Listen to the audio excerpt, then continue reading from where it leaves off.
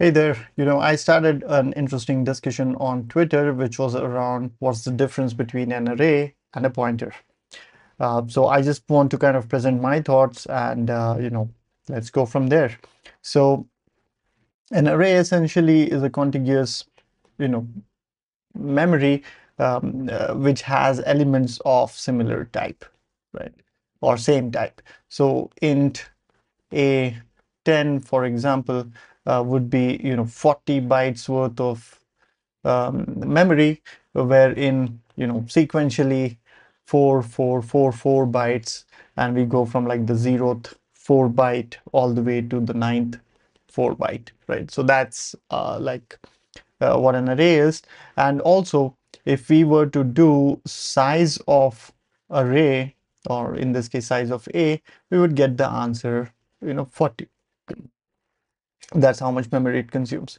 So what I wanted to then do was, behind the scene, an array behaves like a pointer. A is essentially pointing or holding the address of the first element of that array. And if we were to just do like, A of 0, A of 1, this kind of translates into, pointer arithmetic. And that's same as, from A as a pointer, increment those many units in terms of the size of the data type. So for example, A plus 1 here would mean, hey, add 4 bytes because it's an integer type. Int is 4 bytes, can also be 2 bytes, but on my machine happens to be 4 bytes. So skip or add 4 bytes, 4 units, or 4 bytes, and that 4 bytes is 1 unit. So the units is what we specify here. Uh, Cool. So that is about an array. An array is like a pointer. And if I had, let's say, I don't know, int star p, and then p was pointing to a contiguous memory that also had, let's say, 40 bytes, and each of the 4 bytes here had some numbers. Then the question is, p of 0, p of 1 also works as if this contiguous or continuous memory is kind of an array. It works that way. So then the question was as to what is the difference between array and a pointer, and the answer to that is, if we had something like, let's say, int, and I'll just do it like a smaller array, and we had, let's say, 1 2 3, and we had, let's say, int star p equals to, well, I don't know, a, for example, or we had another integer here, which is I equals to 10, and we had like the address of I. Then what's the difference between a pointer and an array? So the thing is, an array cannot be reassigned, right? You cannot have a equals to something, not allowed. That address changing is essentially not allowed. Whereas in case of a pointer, we can reassign that pointer, give it a different memory location to save, and it will save that memory address. So that is one major difference. Now, the other interesting thing that came up in a discussion was the notion of size. In this case, let's say we had this. So the notion of size stays with the array, while the notion of size doesn't stay with the pointer. And I have few thoughts there. So the size of the size of function or macro, whatever, so that gives us the answer 3, let's say. And what I believe is that the compiler, as it's running through our code, can infer this size related information because of the value provided here. So when we ask it, hey, what's the size of A, it will give us the answer 3. What I mean to say is, this is no different than a pointer, except it cannot be reassigned, and this size related information is not stored in any place along with the pointer. It's not like a comma 3 or a plus some 3 related information stored anywhere in the memory. It's kind of inferred by the compiler. That's one. And the other thing is that if we had, like, let's say, foo function which took in like an int 3 as an argument, for example, so my understanding is that the size related information is dropped. So when we have, oh, let's make this B, right? So if we had, let's say, foo of A, and A being this array right here, and let's say if this was 30 instead of 3, and this was also 30, and that's kind of where the debate was at some point headed. So if the B30 here and A30 here, and A30 was assigned here, and we did size of B inside this function, size of B right here, it wouldn't lead us to 30. It wouldn't print 30. What happens is, as soon as we pass an array to a function, it's kind of decayed into a pointer. It's treated as if it's a normal pointer, and the size of B here should give us 4 or 8 depending on what's the usual size of pointer on your machine. So that's like the background. And so what I wanted to do was present an experiment to kind of, learn more about this. So yeah, I have my, terminal here. And what I'm going to do is, first off, well, increase the font size. Well, let me then go ahead and cat main.c. So what you notice here is I have an array, which is, and by the way, this experiment only proves the part which has to do with if we are passing an array to a function which also takes an array of the same size. So A is 10 here, the array is 10 here. Even if it is of the same size, what it ends up doing is it ends up kind of, decaying into a pointer. So I just wanted to prove that point, or at least that's what my experiment suggests. So what you see here is an int array, int A, which is an array of 10. And what I have done is all 10 elements are kind of, 1.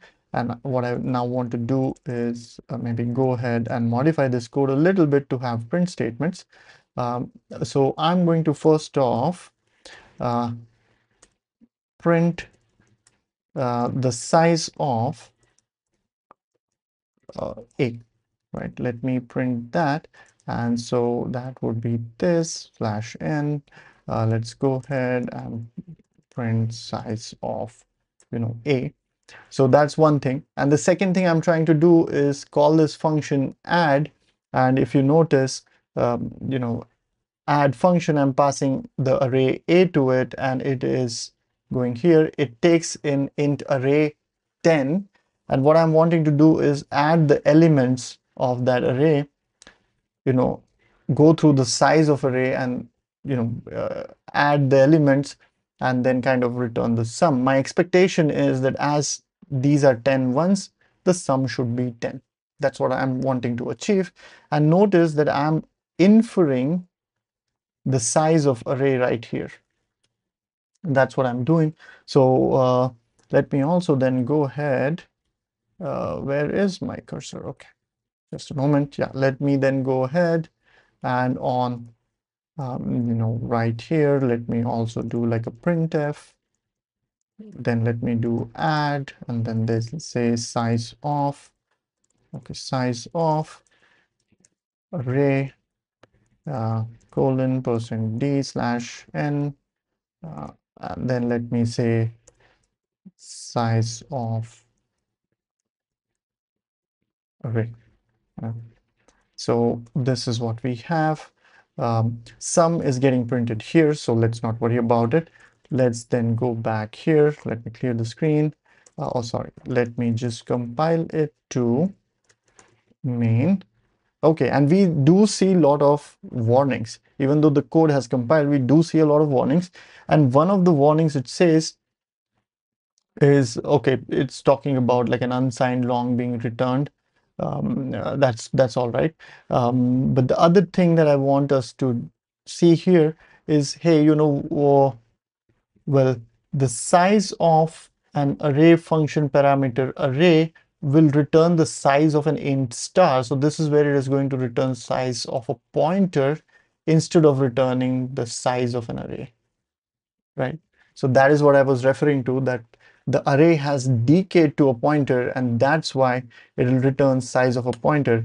And if we run this, which I'll quickly do. So if I were to do dot main, we'll notice that size of array A is 40, which makes sense because 40 bytes is consumed, 10 integers are present. But then if we see size of ARRAY, which was within the add function, which was right here, so that is turning out to be 8, and the sum is turning out to be 8, which means the size of here in this function came out to be 8 and not 40, right? So that's a problem. And well, I should have done one other thing here. There was like a error in my program, so let's correct that. So here it should have actually been size of array divided by 4, because size of array returns the number of bytes that array consumes. And well, I could have just as well done size of int, right? And could have been this.